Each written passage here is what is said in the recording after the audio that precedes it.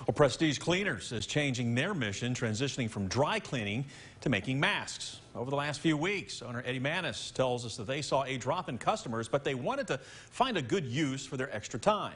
The company setting up a production line of sorts in their warehouse, producing just over 500 masks a day. Their goal to donate as many masks as possible to local healthcare providers in the hopes of protecting those on the front lines.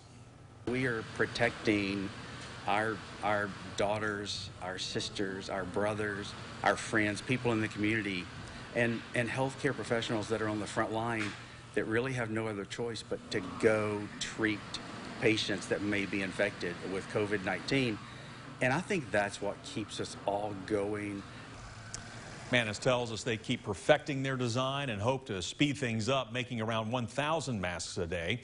They'll then donate those supplies to local hospitals and nursing homes in need.